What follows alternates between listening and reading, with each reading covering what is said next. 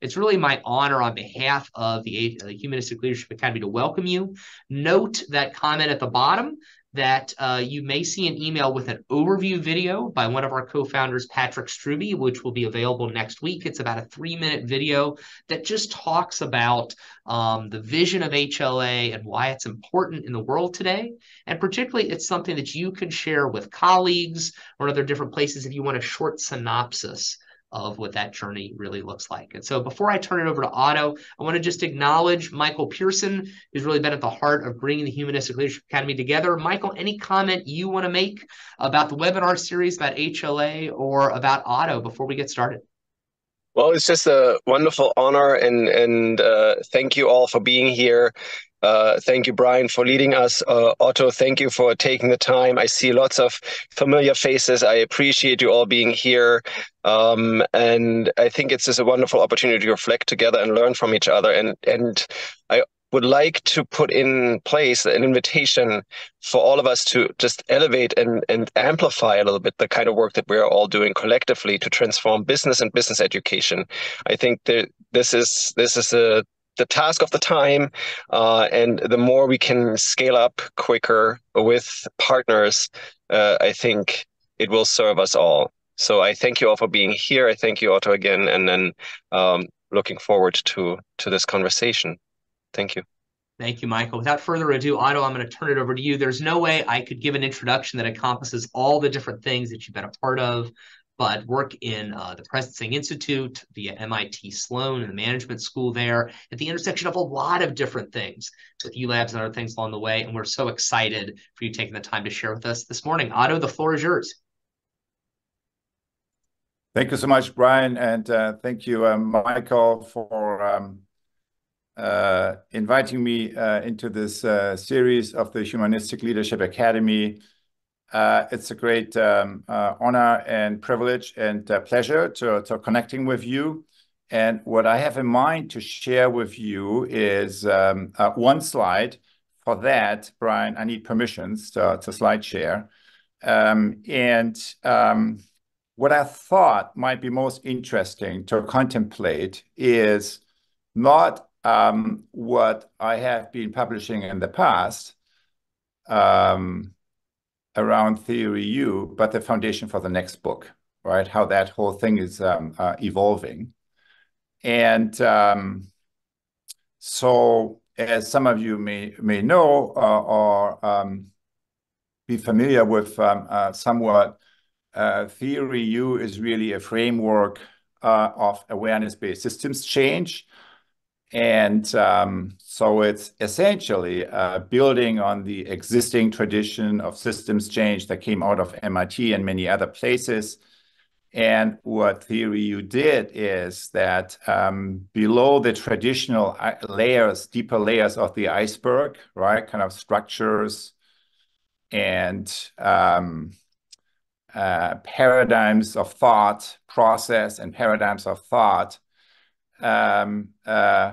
a fourth layer, kind of the deepest layer, was included, which is the layer of consciousness. So it's could be also called as consciousness-based systems change. And the two, it can be summarized really with two simple principles, which is you cannot change a system unless you change consciousness. By which I mean you cannot change a system unless you change the mindsets of the people who are enacting these systems. And that's something I see some of you nodding that many of us have seen, of course, in all the projects we are involved in. And secondly, you cannot change consciousness or you cannot change mindsets unless you make a system see and sense itself. So it's kind of really kind of looking into the mirror at the level of the collective, not just kind of with an open mind, but also kind of on a heart level. That's really kind of the foundation for unlocking the potential of collective creativity in any larger system. Now, that's basically the foundation, I would say.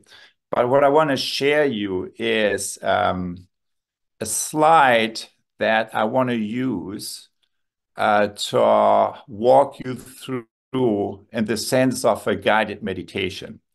But in this meditation, I'm not going to ask you to focus on your breathing, to focus on the feeling of your body, or to focus on any kind of mantra. But what I'm inviting you to do is to focus on reality, the system's reality we all encounter. That's the most important object of contemplation that in this century mankind has. And that's what I want to invite you to. And for that, I am going to begin with a little quote that you will know from the context of awareness-based systems change one way or another. When a system is far from equilibrium, small islands of coherence in a sea of chaos have the capacity to lift the entire system to a higher order.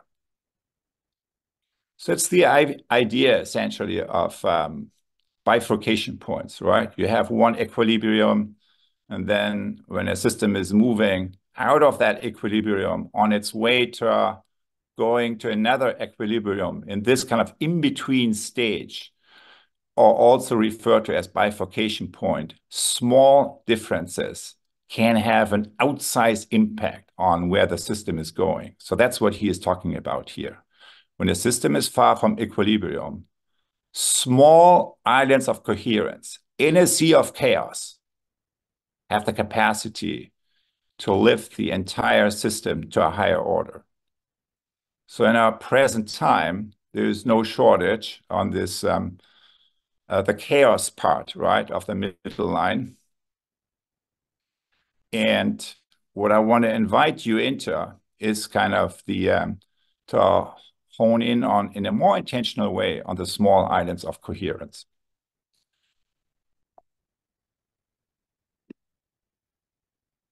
I grew up on a farm. And my parents, 65 years ago,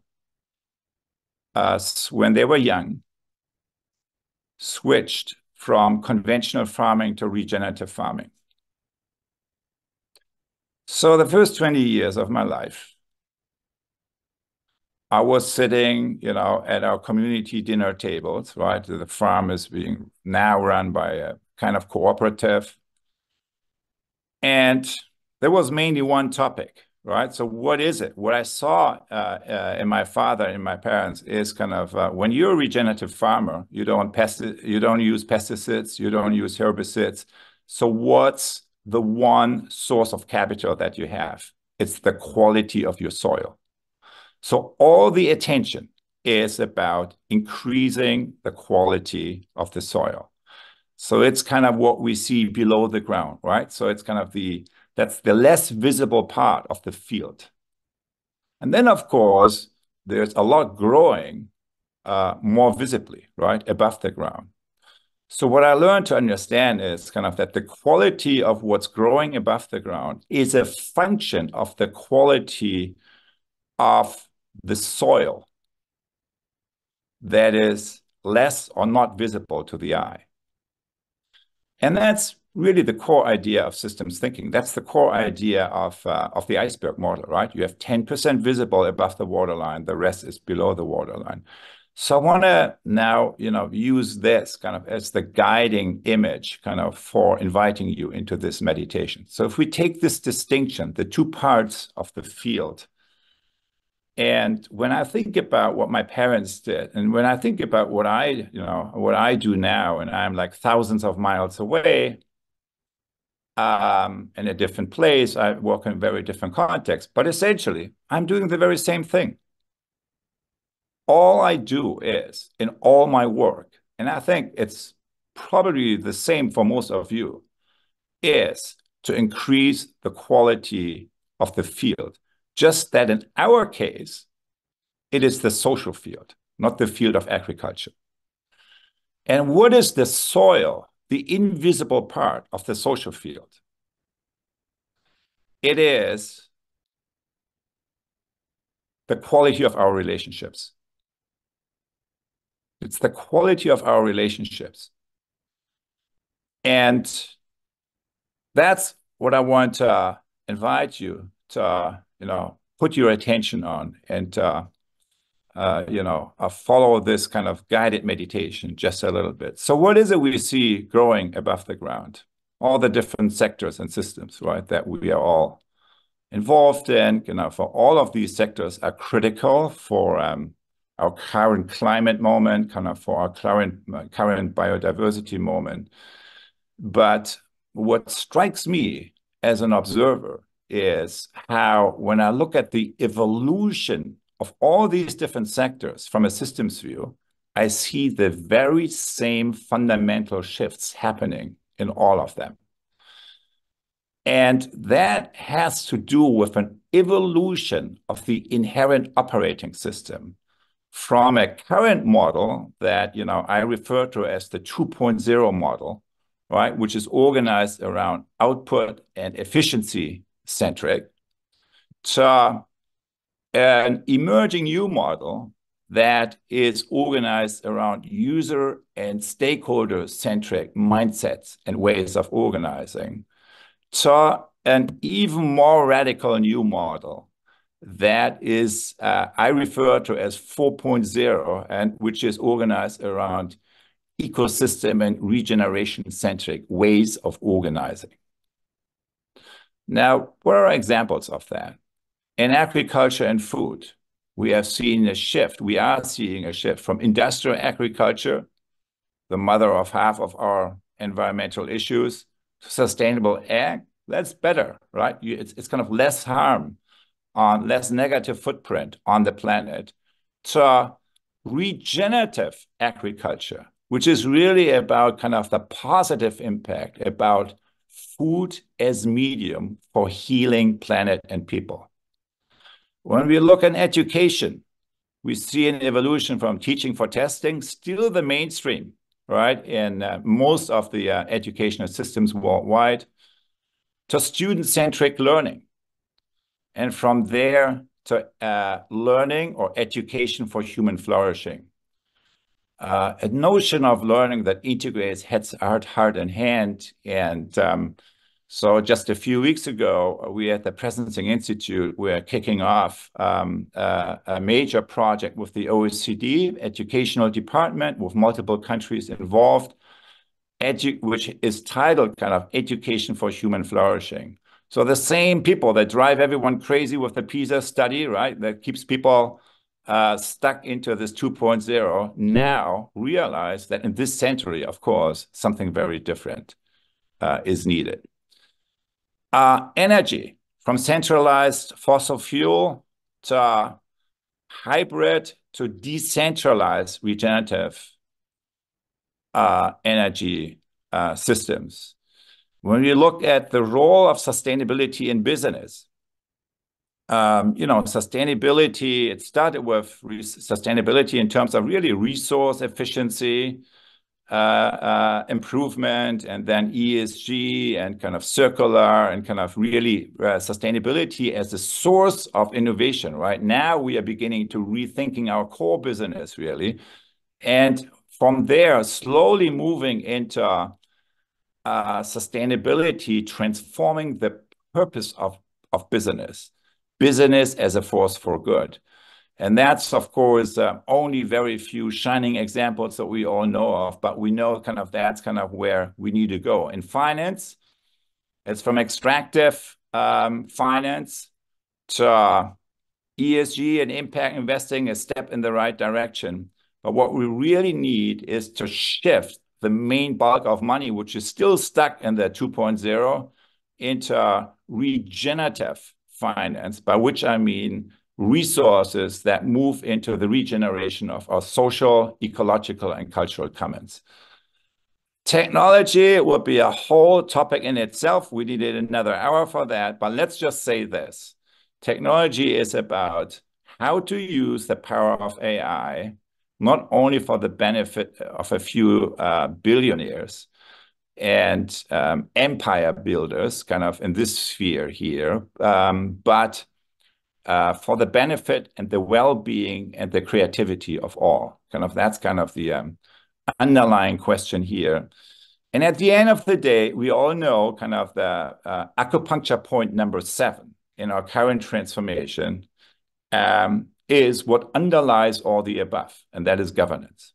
And here we see an evolution of the traditional mechanisms of markets and hierarchy to multi-stakeholder processes that many of us are involved, to processes where we begin to act collectively based on a shared awareness. So an example for that, we just have the beginning of the COP, would be the Paris Agreement, right? Kind of as an amazing example of operating, of acting collectively based on a shared awareness.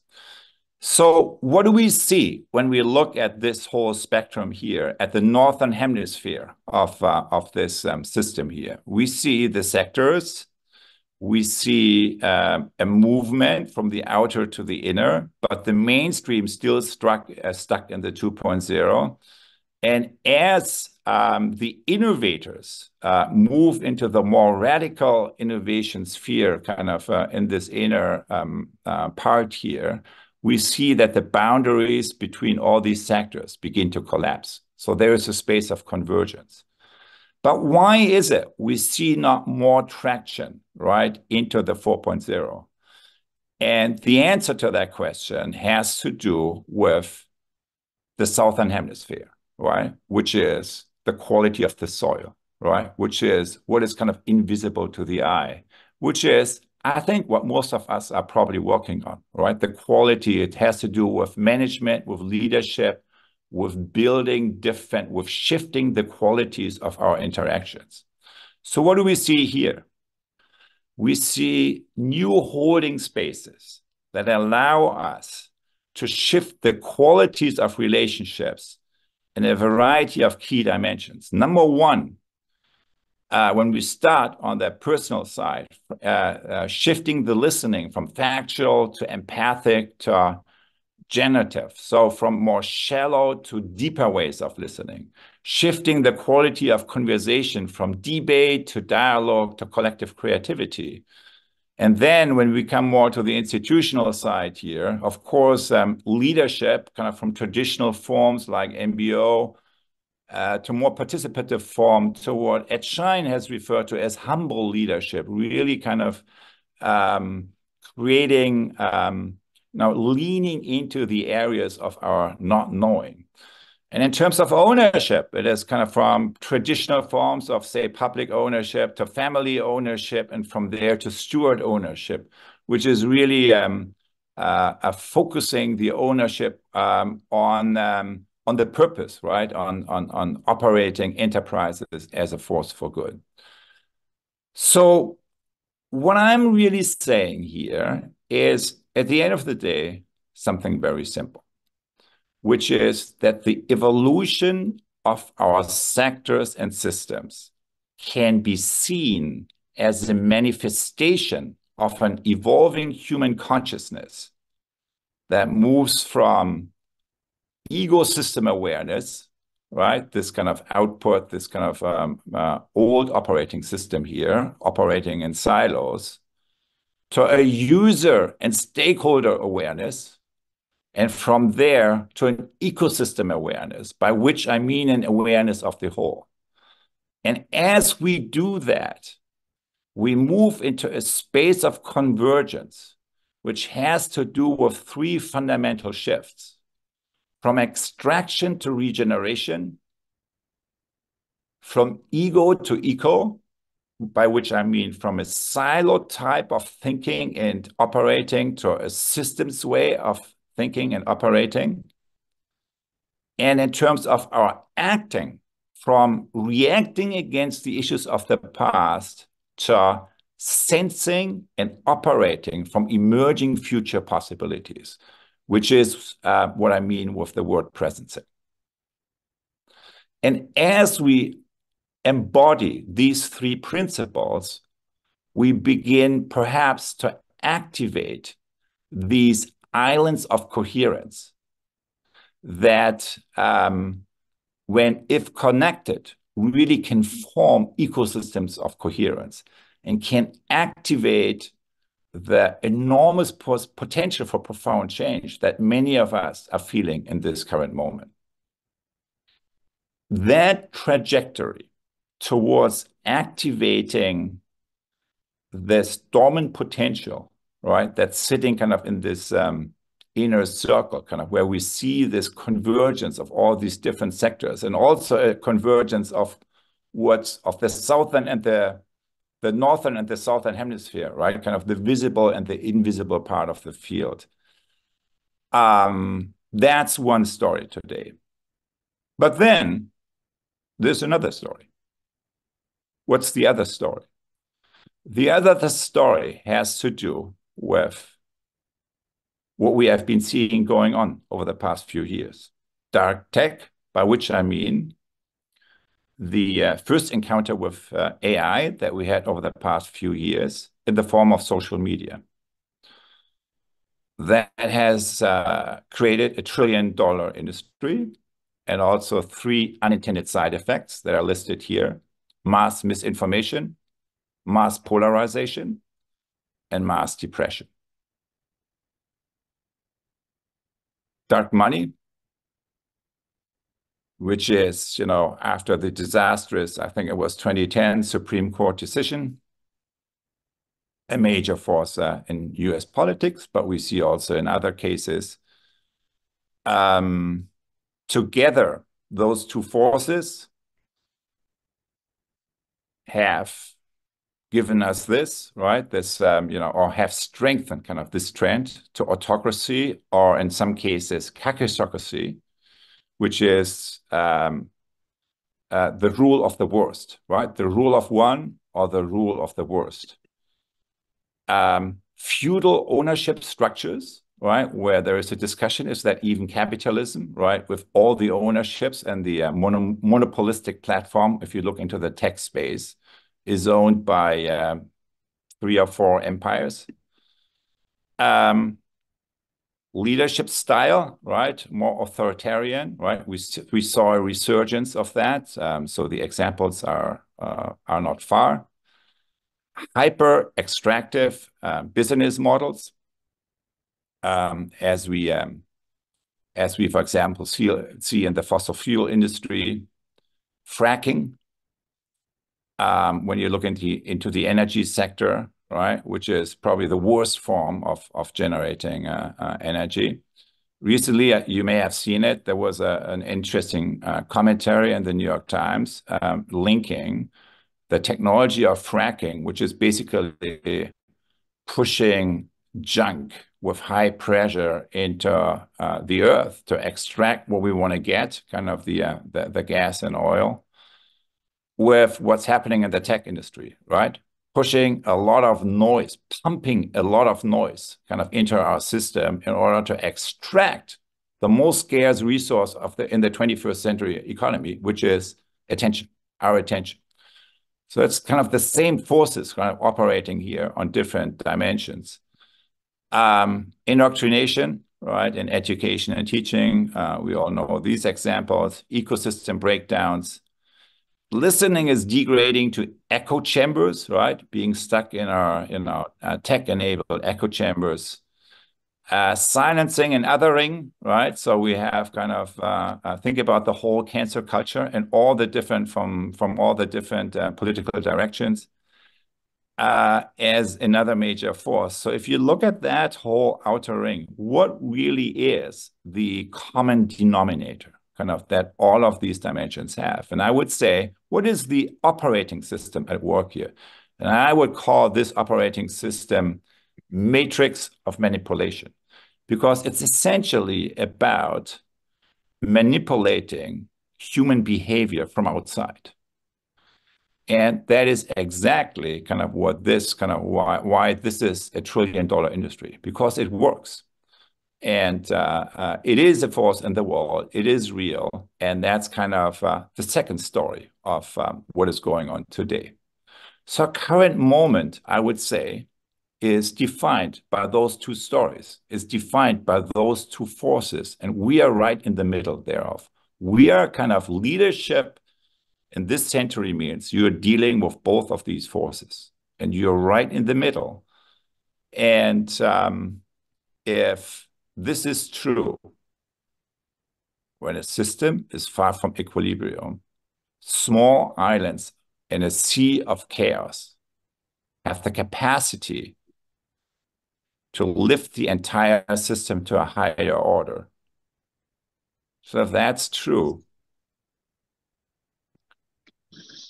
the question, of course, is, what is the smallest unit of those small islands of coherence?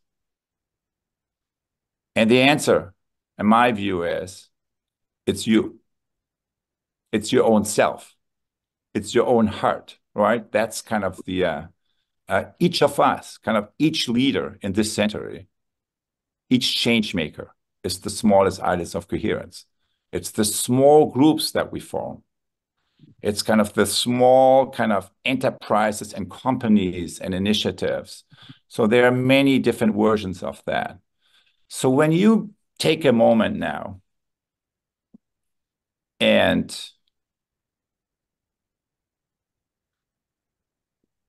look into this collective mirror that we see here, ask yourself, what is it that has most of your attention right now? Which of these sectors in the Northern Hemisphere is it that you are operating in? And it may be, in many cases, more than one. And then when it comes to the Southern Hemisphere, the quality of the soil, the quality of our relationships, what is it? Where do you see your own evolution? And kind of where is your main anchor in how we listen, kind of how we have conversations with each other, how we engage in leadership in our organizations, how we structure ownership and governance in the systems that we collectively enact. And when we follow that train of thought, and I want to close with that, I would say the main leverage point in all these 12 dimensions that you see spelled out in this visual is essentially the same. It is based, so as we move from the outer to the inner spheres, the main shift that happens in all of these dimensions is a shift of the locus of attention from which we operate.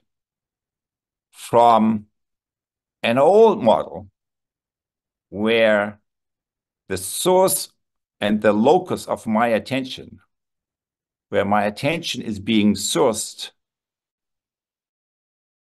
from, my attention and intention is action, and action is being sourced from, is the center of my own system. So where I'm basically stuck inside my own boundaries. And that's something I call I and me. And as we move into the 2.0 operating system, we begin to source our attention. We begin to source our actions from the periphery of that system by looking out, right? Looking out into the world. And examples here is kind of factual listening, debate, MBO, public ownership. It's a transactional view. It's kind of a subject-object view that actually opens up to what actually is going on around us. But then as we move more into the relational dimension, from the I on it into the I in you, what really happens here is that the source of our attention is originating from outside the boundaries of our own system. So I begin to listen. Empathic listening means my listening is originating from the place from where another person is speaking from. dialogue means is that I'm truly moving into other people's perspective. Kind of, I can move around a topic, right, while looking at it through multiple stakeholder views. Participative forms of leadership really move beyond kind of simply kind of transactional ways of engaging with each other. Family ownership, bringing in kind of a deeper than just a more kind of transactional short-term perspective that we know from traditional capital markets. And as we move into the inner sphere, we begin to operate from what's emerging from the surrounding sphere, which I call presencing or I in now, right? I in now means connecting to and operating from what's emerging in the current moment. Generative listening, collective creativity, humble leadership, really leaning into that current moment, and steward ownership and awareness-based collective action are all examples of this way of operating. So that, in my view, is the ultimate leverage point.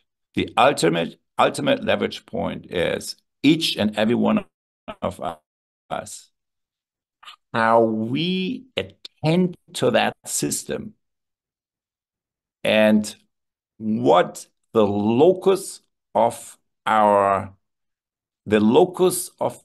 is from which our attention and intention and action is originating from, whether that's kind of stuck inside our own center, whether it's from our periphery, whether it's from another person's point of view, or whether it is from what is emerging from the surrounding sphere.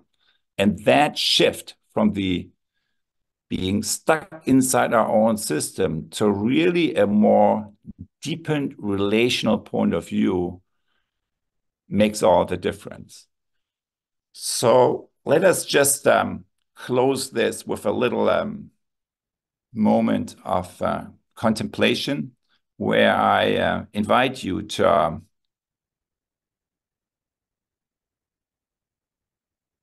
look at to use this collective mirror that we see in front of us on the screen as an invitation to looking at our own practice as a systems leader from this evolutionary point of view.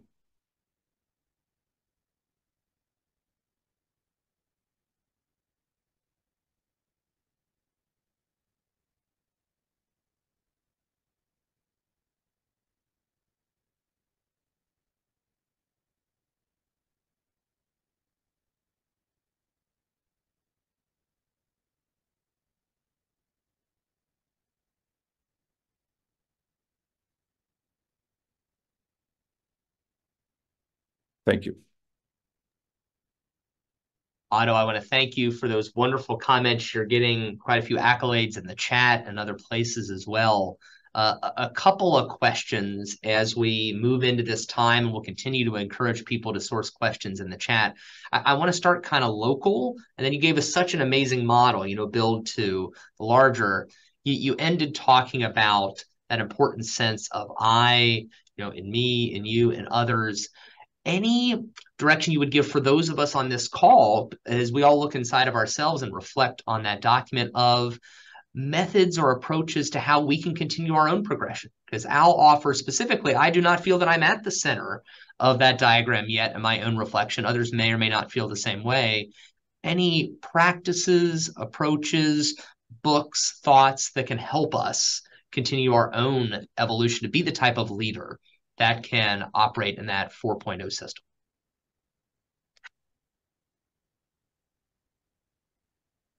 I would say the most important practice from a leadership point of view is the first one that I mentioned, listening.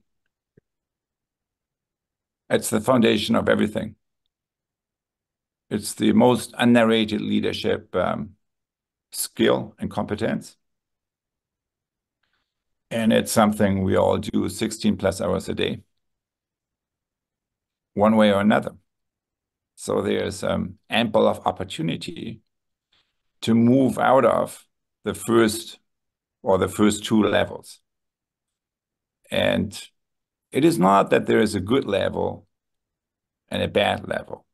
That doesn't exist in social science. It doesn't exist in management. There's only levels that are appropriate to a situation and those that are not. And to assessing that is your job as a leader, is your job as an educator. So what this framework does is it's giving you a tool to ask these two basic questions. Number one, what is the level I'm currently operating on, my level of listening? Am I just projecting stuff? So when you are sitting in a meeting and everything that happens is pretty much exactly what you expected to see, that's when you're on level one. That's when you're downloading. That means, nothing new is entering your mind, right? It's just kind of reconfirming what you already know. And that's not good or bad. It's just kind of 1 out of 4. But if you live in a moment of disruption, of profound change, that one mode, of course, is not enough, right? So the second one, so how would you know whether or not you move from just reconfirming what you already know to factual listening? And the answer is so our attention on the first level is really pretty much on our internal narrator, right? Kind of we are really, and the moment you forget this and really are 100% attending to what someone sitting next or opposite to you is actually saying, kind of that's when you move into number two.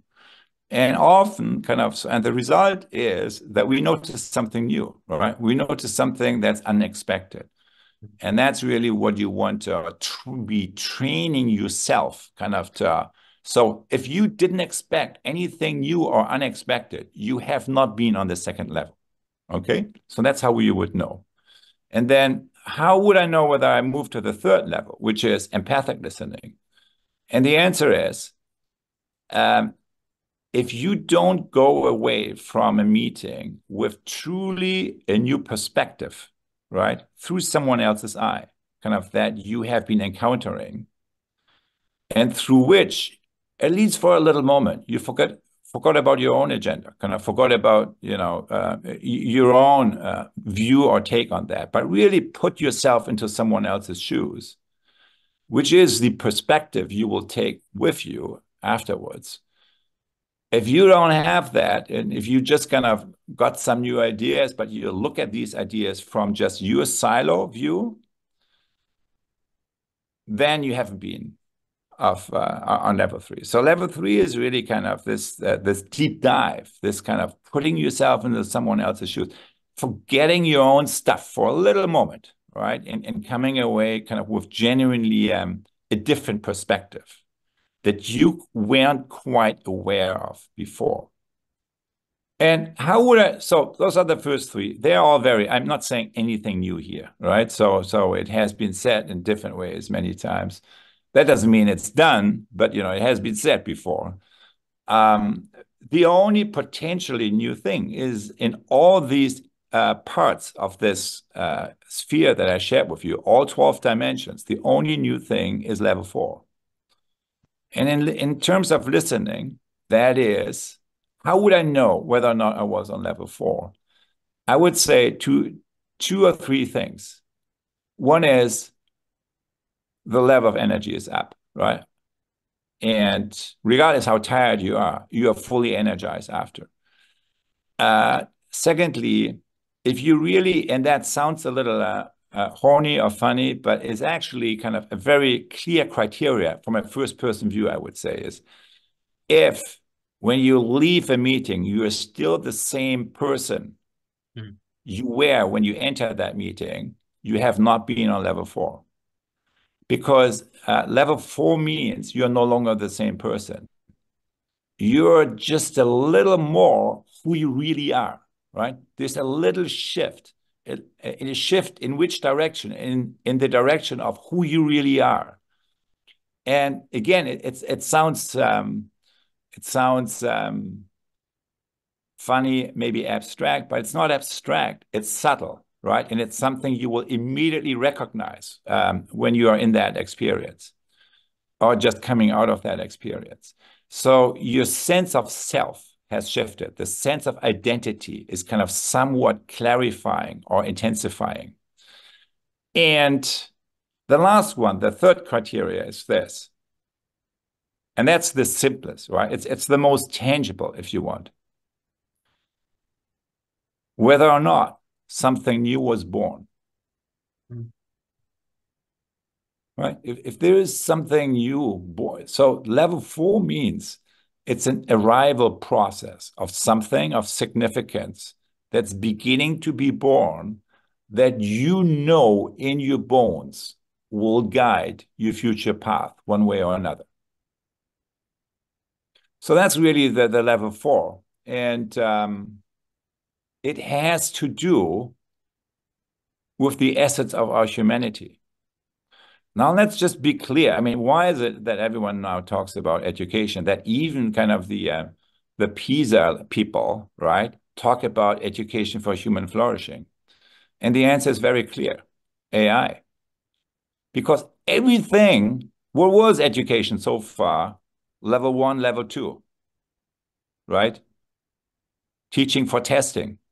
Well, all that stuff can be done better by AI, either today or tomorrow, or this afternoon, let's put it that way, right? In a few hours, if not already now. That's very clear. So what is the blind spot of AI? Level 4. It's the inner sphere. That's the blind spot. What is the blind spot? It's the future. It's the emerging future. AI is the most brilliant machine you can imagine in analyzing, identifying, and recombining the most brilliant things that we have been creating in the past. Its blind spot is the emerging future that deviates from these existing patterns and that deviates from just recombining what already is. And that has to do with the essence of our humanity. Because this is who we are as humans. We have this special relationship to the future.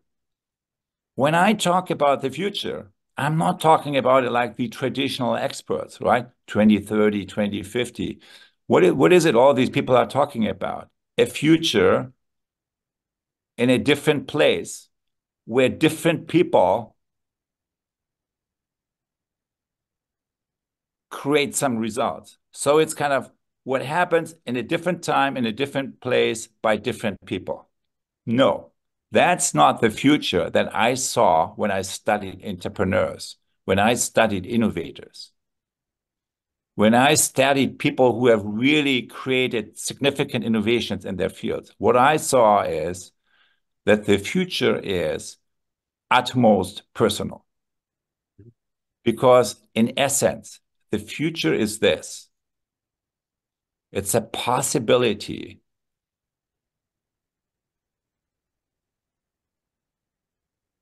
Excellent. Otto, thank you so much. Continue. It's a possibility that looks at you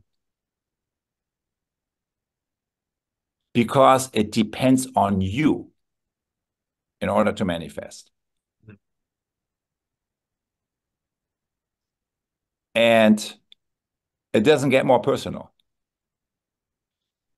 And that's an experience that many entrepreneurs, that many social entrepreneurs, that many innovators have, but don't talk about. It's kind of this intimate relationship to a possibility that is not abstract, it's subtle. It's very concrete, and it's a body of resonance that we can connect with through our heart. And that, if connected with, can guide us in situations of emergence and in situations of disruption where all the other exterior navigation instruments aren't particularly helpful. Otto, thank you so much for such a great answer. Before I move to another question, I want to invite Dov Snowden-Jones, one of our co-founders, to react. I did not know that you were going to select listening and the depth that you had there. Dov, what would you like to add in terms of listening and inquiry? So thank you, Otto, for being on this and part of our journey here at HLA. So what came up for me with what you were sharing is it also resonates with the work that we do with the Humanistic Leadership Academy. And we always find when we take ourselves out of the equation, we can you've just distinguished that it all begins with us. Who we're being is the beginning of the journey. And it's not egoic in any way, shape, or form. We actually let that go. And then we're standing in this future. What we've declared for our organization is a world that works to 100% of humanity. When I connect what you've just been sharing with the essential work that we do, is if we get that we are the source of it all, that we are these small islands of coherence, and then to speculate, what does the world look like in the future? What does the world look like in the future for myself when I'm operating? If we know that I am the source of change, and we're standing in this future where each and every human that we come into contact with then becomes their own source of change out there in the world, and start to stand in that. And so the shift is removing the ego and standing in just being a humanistic leader out there in the world. And there was so much I kind of wanted to connect here, but starting in that the work that we can take away today would be just to speculate. What would it be like for me if I'm being a humanistic leader out there in the world?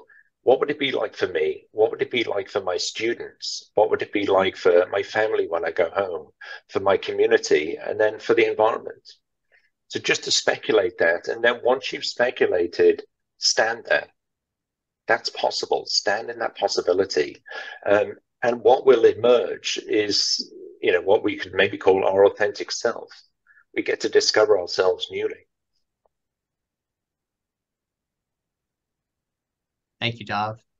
Otto, I'm going to take you to a different place that was back in the chat a little bit. Could you paint a picture? Dov was talking about painting a picture of the kind of educational institution that we'll need in this new conscious. You talked about moving from teaching to the test to other different things, but any thoughts about the system of educational institutions, and for the deans and professors and others on this call, how it can be part of helping that to emerge?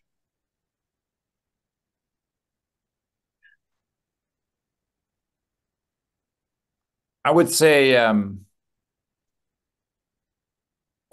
many of the ingredients are already there, right? Mm-hmm. So a lot of these, it's really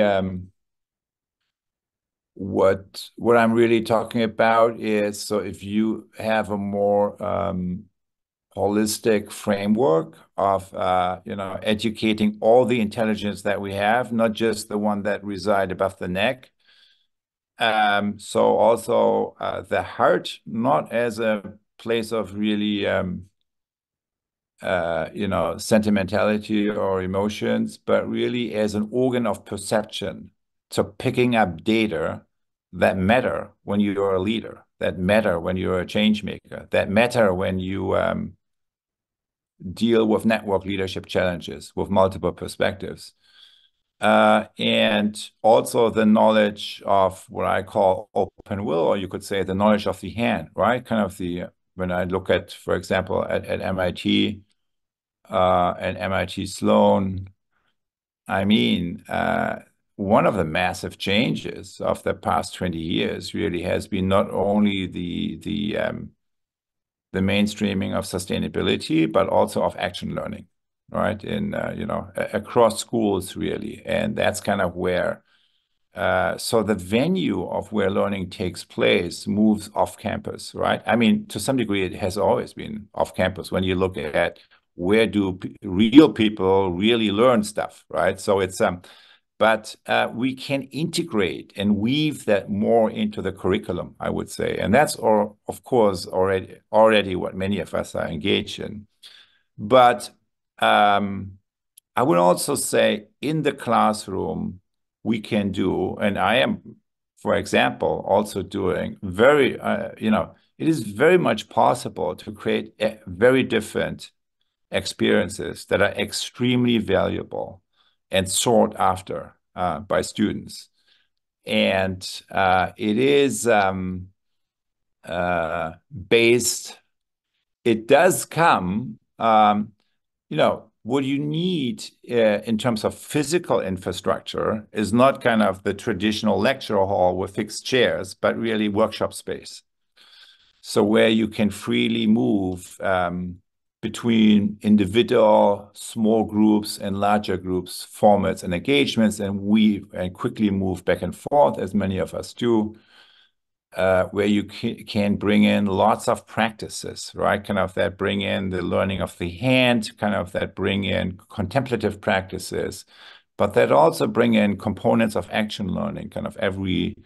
So I think the currency when we really talk about learning, not just in a horizontal way, right? Adding new kind of technical skills to my portfolio and intellectual skills, but in a vertical way, which is really the capacity to move across 2.0, 3.0, 4.0, up and down as needed by the situation on all these levels of connecting with reality that I spelled out in the Southern Hemisphere. A lot of that can be practiced on campus, actually, right? So you need workshop space, you need a set of practices, and of course, most importantly, you need faculty who can do that, right? And so that's, but I think that's kind of what brings us together here, and that's kind of, you have the ingredients for that in every school. It's just kind of, those people are usually isolated, outsiders, not feeling part of the thing maybe. And I think if I'm a dean, right, I'm in a perfect place of making a difference there. And as always, kind of you cannot like top down mandate this kind of change. You need to nurture it. But the seeds are definitely there. And a key is exactly what we are doing here, which is connecting the people who want or already do work in this direction with each other and make them amplify each of their work and each of these practices. Otto, that is the work of the Humanistic Leadership Academy, and we're so thankful for the time today. I see many things in the chat that I would love to get to, but with our time, I've got just one final question for you. And I see from the visual reactions, but also the reactions in the chat, many people are so thankful for what you shared, the model, the lecture, your personal reflections. How can people stay connected to this thinking? There was a question in the chat about a book. I know you work with the Presencing Institute. Are there other webinars or conferences or things? You just give us a short picture of how people who are emboldened and enlightened by today's presentation can continue the work and align to some of what you're doing in the world. So we get those islands of coherence to continue to come together. Yes. So I would say in terms of resources,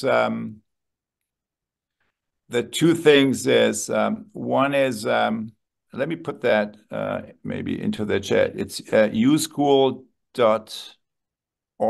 and let me just type that right in here.